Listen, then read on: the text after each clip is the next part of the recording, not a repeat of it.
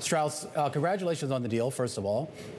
Thank you very much. Nice to be here. Absolutely. A lot of questions from investors as to about how this is going to be integrated. But one question that seems to come up is how much autonomy do you plan to give the folks over at Zynga?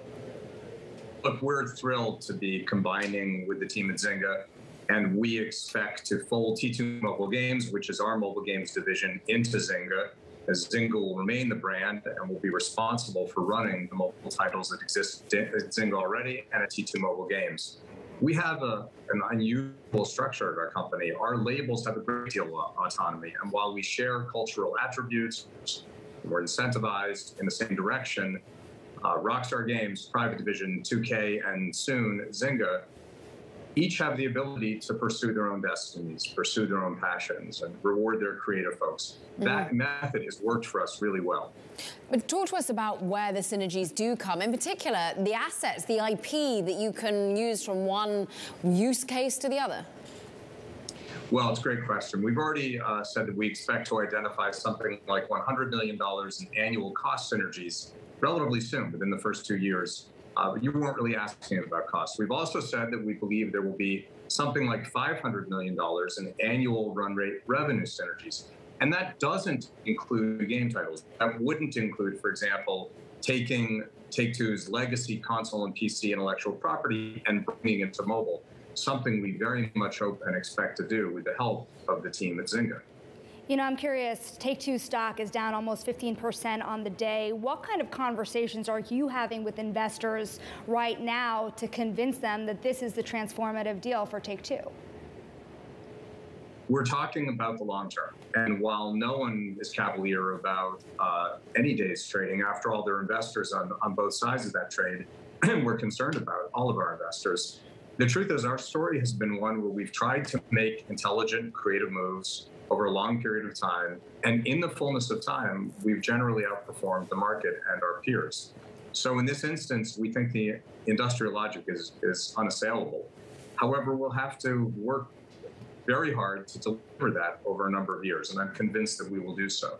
We always trade ultimately in the fundamentals. I never argue with the market in any given day. Fair enough. And I mean, to Shonali's point, though, I mean, this is a huge deal. I mean, it's said to be one of the biggest acquisitions in the gaming industry. I believe it's definitely one of the biggest acquisitions for Take-Two here. And there are a lot of people that look at how you digest this, not only from the integration standpoint, but of course, how you pay for it with regards to the split between cash and the share price here. Do you have enough confidence here to be able to tell the analysts and the investors out there that this is effectively a profitable deal? Well, it's very much going to be an accretive deal upon closing, which we expect in our first fiscal quarter of next year. We've said all along that we're willing to pursue inorganic opportunities when there's a great team. There's a great team at Zynga. When there's great intellectual property, Zynga has unmatched intellectual property in the mobile space that they own and control. And there's an opportunity for an accretive transaction. And so far, we haven't been wrong in the 14 years that we've been at this. So we think the math makes sense, but of course, we're going to have to work hard to deliver against the opportunities that I just outlined, and we intend to do so. You were talking about sort of the way, who will lead the business, how Zynga will sort of operate on to a certain degree of autonomy, but this is also a deal where you bring cultures together. And I'm going to ask a relatively sensitive question now, Strauss, because of course it is an area, your industry is one that has been tainted thus far with a cultural problem, Activision Blizzard first and foremost. But I'm interested in how you are taking that on at the moment, in particular when you're thinking about the distribution of your board, the executive, the management, and how you ensure that you bring on Zynga and make everyone happy.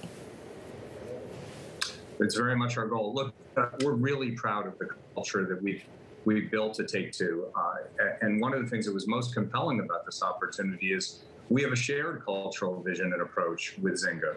We both believe in mutual respect, collaboration, honesty, integrity, and kindness. We're known for that at Take-Two. And as a result, we have one of the lowest attrition rates, if not the lowest attrition rate in the business. Our attrition rate is less than half of the industry average. We have an extraordinarily long tenured board and management team and an exceedingly diverse company that starts actually with our board, which is and always has been exceedingly diverse. You know, there are companies, Strauss, but also the industry at large. I was a beat reporter on the video gaming industry when Gamergate really broke out. And I'm wondering, do you think that this is an industry-wide issue? And has there been any change? I think there's been a great deal of change in the industry. I think we always felt that we approached this, the issue of diversity and sensitivity and treating people appropriately from a position of great respect and awareness from the very beginning. It's part of our DNA. We can always do better. I think, if anything, we're even more greatly attuned to the need for more diversity and more inclusion. And I think our competitors are largely as well. So I do think progress has been made. And of course, there's more to be done at any given time. Let's talk a little bit about what the customers want, what the gamers themselves want, out of Take-Two, out of Zynga, and really writ large in this gaming space. You have some great titles, but some of those titles are aging. Zynga also has some great titles, but a refresh of some of them, including Farmville, have not necessarily landed maybe as hot as folks would have expected here. Do you have, I guess, in the pipeline, the strategy, the design, and more importantly, the creativity to kind of have that next big thing? That's our plan. That's always been our approach. Our approach has been built on the desire to be the most creative, the most innovative, and the most efficient company in the entertainment business. And of course, we don't always succeed. Our creative teams are not only encouraged to pursue their passions, that's all we want them to do. That's all they do. And more often than not at Take-Two, that's worked out. We have among, if not the highest hit ratio in the business, with an extraordinary collection of owned intellectual property, something like 11 franchises that have each sold over 5 million units with an individual release. Franchises that we bring to market regularly and continue to perform better than the previous iteration.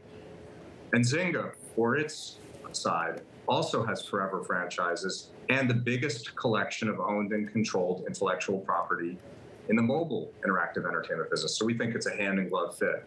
Your point about quality, though, is well taken. We understand at the end of the day, we always have to bring something to the consumer that they haven't seen before that's better than what they've seen in the past.